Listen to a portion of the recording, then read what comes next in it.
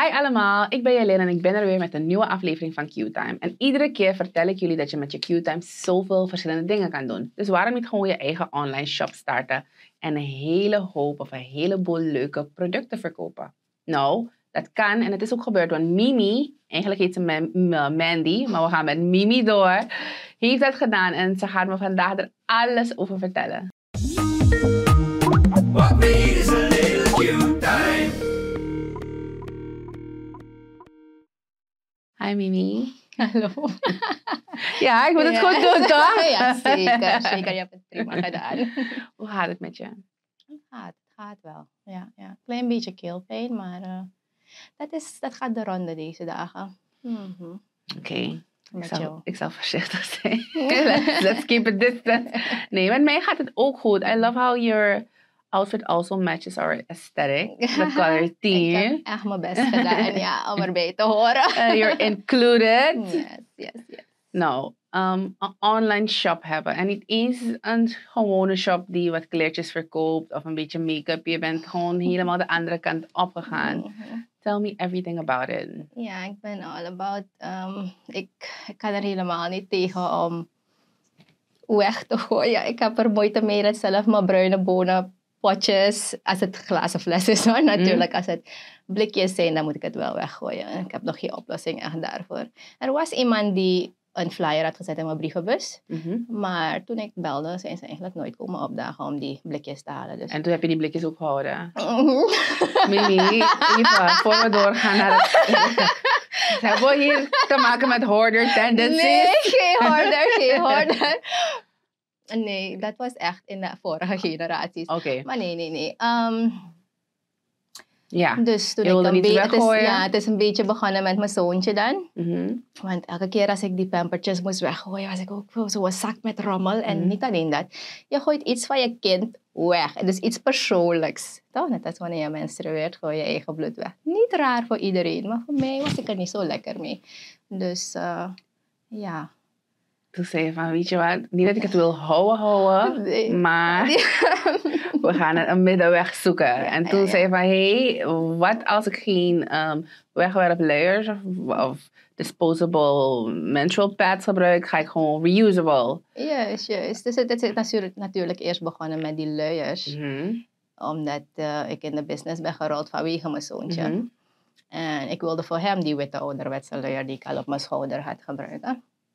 Ik wist niet hoe ik het vast moest maken. En ik was ook super bang toen ik het probeerde. Want mijn broertje, zijn oppas, had een keer zijn voorvel meegenomen. Een piercing. Een Prins Albert. Juist. En hij was een half uur aan het huilen voordat ze wisten wat er aan de hand was. Oh my god. Yes. So, ik dacht, oké, voorzichtig daarmee. En zo. En uiteindelijk toen ik hem optilde, was het nergens strak. Dus hij plus iedereen was net iedereen, hij en ik zei iedereen hoor. En ja, toen dacht ik, oké, YouTube, Google, laten we kijken hoe dit eigenlijk werkt. Maar er was geen informatie over die ouderwetse dingen. Dus nee. Dat is wel wat nieuwe ding, want ik ga direct eentje pakken. We zijn gewoon een beetje achter. Zo ziet het er tegenwoordig uit. En die wasbare luiers zijn dus verstelbaar. Dus terwijl je vertelt, ik ben je een soort model. Ja, dit is toevallig een newborn. Dus deze kan je dragen van 0 tot 3 maanden. Maar de gangbare is 0 tot 2 jaar. En soms kan je het langer gebruiken omdat die kinderen ook wel in de lengte groeien. Weet je? Dus ik heb ouders die nu nog steeds voor hun 3-jarige, 4-jarige die 's avonds soms wel en soms niet plassen, wasbare luiers kopen. Ja, het is echt super zacht en everything. Het is bamboe.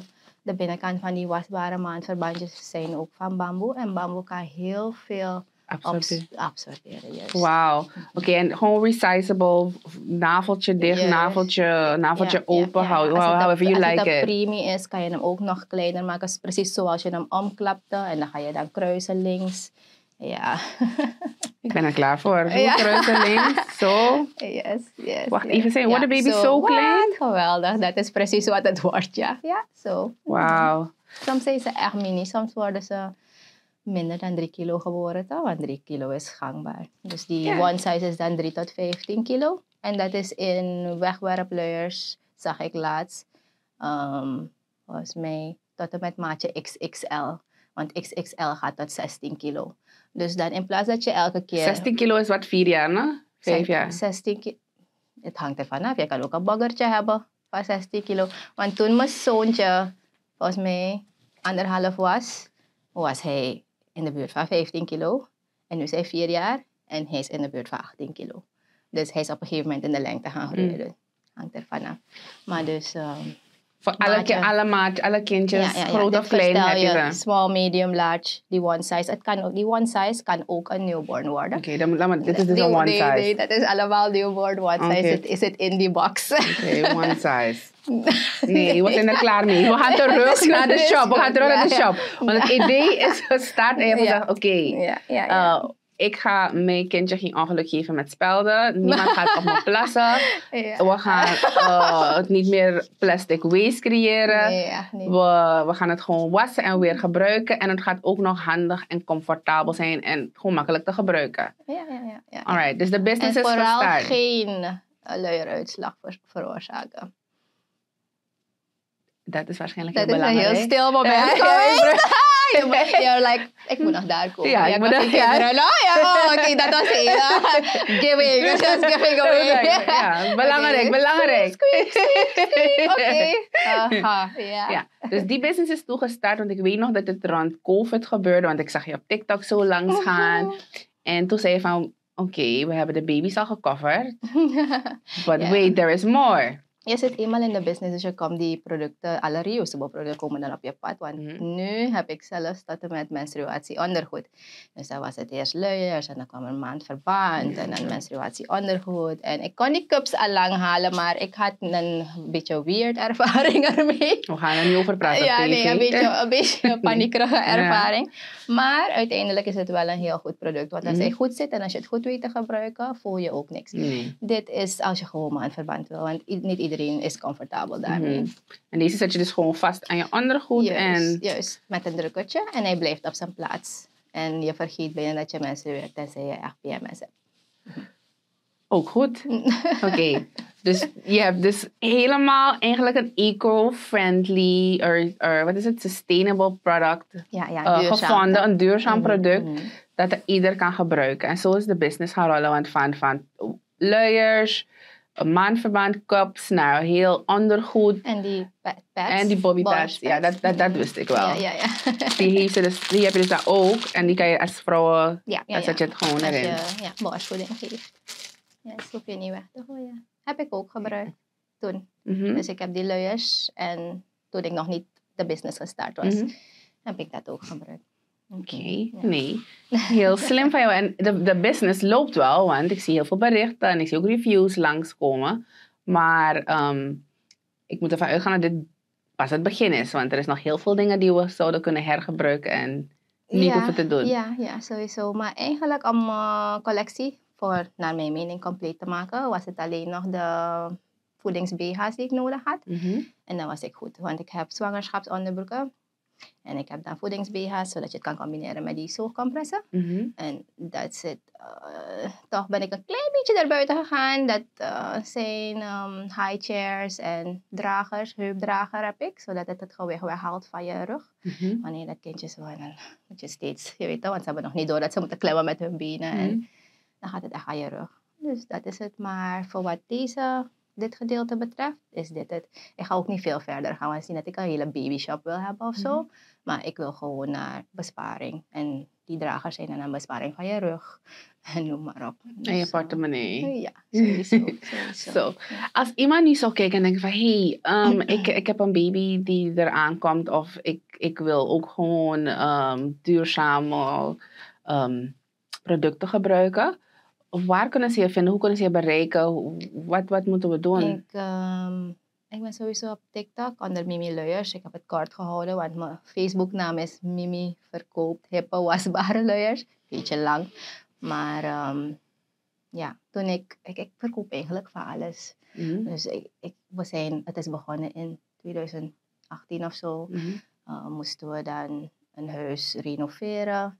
En dan al die spullen verkopen. En ik vond het gewoon leuk om te zien van Mimi verkoopt, heeft gepost. Mimi verkoopt en direct dat product eruit. Ik zei, is een knappe naam.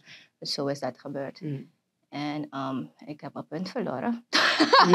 Nee, daarom ga ik het terugbrengen, want we gaan niet bij dat huis blijven. We gaan terug naar mensen kijken en willen weten als ze een bestelling willen waar ze moeten zijn. Facebook en mijn nummer moet ik doorgeven. Als je wil, als ze je mogen appen, zeker weten. Ze mogen me zeker, want op TikTok geef ik het ook elke keer door. Dat is 8246595. Dus mijn punt was TikTok, Facebook, WhatsApp.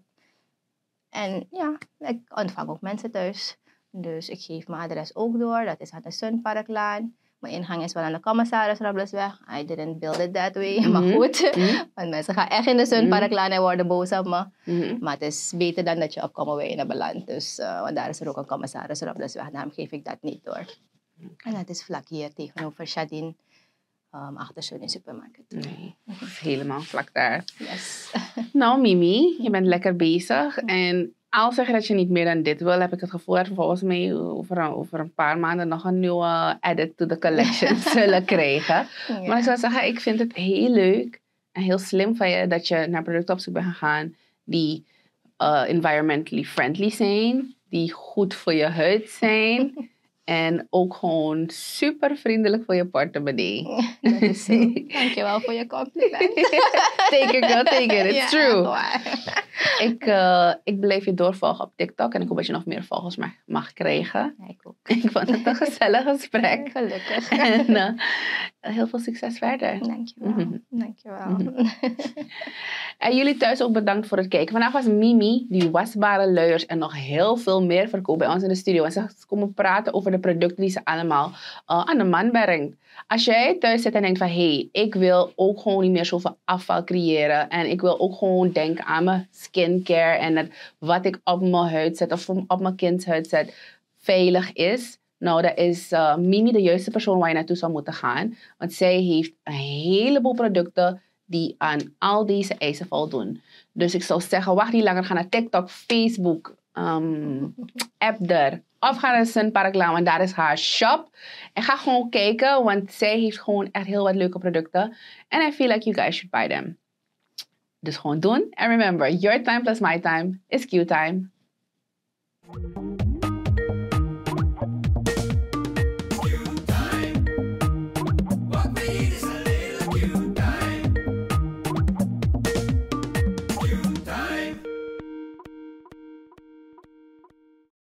This is another Supreme production. Supreme TV.